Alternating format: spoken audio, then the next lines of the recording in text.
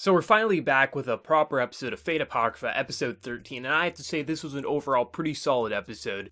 This episode is showcasing the switching of masters on both sides, the red and the black faction here, with Shiro pretty much gaining the entire control of his faction. He eliminated the masters, as we saw in the previous episode when they're all knocked out. He stole their command skills, he stole their abilities, so now new contracts have been made, and essentially, he now controls the entire faction, which is incredibly dangerous even for someone such as Ruler, and he doesn't really hate Ruler, but he still thinks Ruler is a nuisance, we need to get rid of him. But of course, Ruler escapes with the help of Mordred and things like that. But on the other side of the spectrum, it was kind of the core content and the star of this episode, was the Astolfo as well as Sig stuff, where Sig is pretty much, he has a target on his back. I mean, Astolfo's master, who is just a sick and perverted piece of shit, really, like there's no other way to say it, wants Astolfo to kill Sig, because Astolfo obviously cares for Sig, and she wants her servant to act like a servant, not like a human, because in her eyes, he is nothing more than just a disposable weapon and a piece of trash. And it's pretty insane to see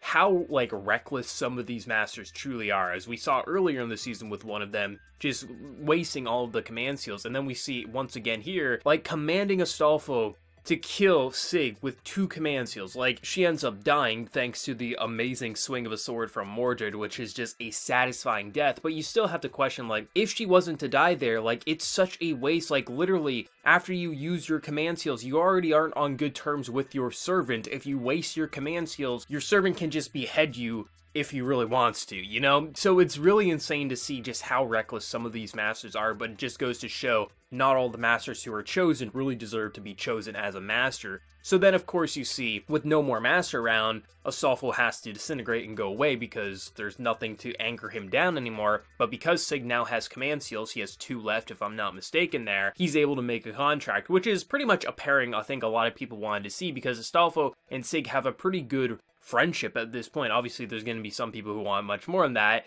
but still, it's nice to see that they do have that contract, because of all the kind of masters and servants, I feel like Astolfo and Sig have been one of the most natural combinations to date within this series. I mean, you could also argue with Mordred and her master, things like that, but still, it's nice to see a proper master and servant relationship, or at least another one, because in this war, there's been some pretty sick and twisted stuff going on, and after seeing what Shiro is doing to the other faction there, it's nice to know that there are some decent groupings happening and still forming, and it does give you a sense of hope that not all is lost in this very big cluster of a mess of a war. I think Fate Apocrypha's greatest strength is also its weakness, is it does have the largest cast that Fate has seen in anime so far. Luckily, I feel like it's still sticking to what it knows right now. It has had its issues, but I feel like with this episode in particular, even though we focus on so many characters, and you could argue it's just Shiro as well as Astolfo was kind of like the main focus of this episode, you still focus on the entirety of this war more or less. Like, the only one I think who was missing would be Jack the Ripper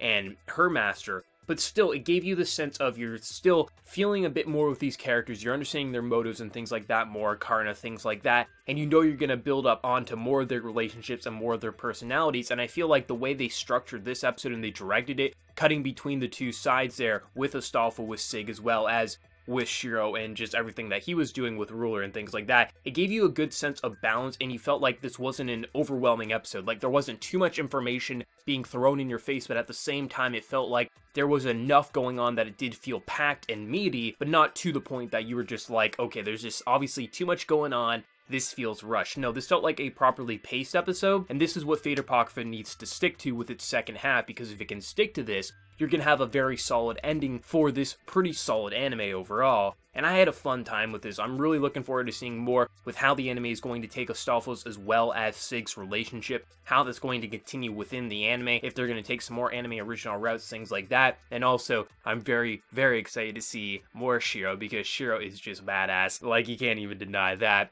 But everything that's happening in this war is very entertaining so far. I think it definitely wasn't the best looking episode. There definitely was some pretty mediocre art and animation overall, but it was still a very enjoyable episode, and I think the voice acting definitely brought it to the table. Astolfo himself, I think, stole the show for me within this episode, and I'm very excited to see where they're going to take this with episode 14 next week. And I have to say, the new opening, I was actually a pretty big fan of the first opening. I know some people had mixed opinions on it. I actually really enjoyed it myself, but this new opening, I think I enjoy even more. But Fate always has good openings, so it's not surprising that they have really good ones each opening, so that's just something to make note of. But let me know your thoughts down in the comment section below. What did you think of this episode, and what are you thinking of the new Astolfo as well as Sig pairing here, master and servant relationship? Let me know your thoughts down in the comment section below, and before I leave, smack that like button to show your support. If you're new to the channel, be sure to subscribe. So until next time, everyone, please take care and have a good one.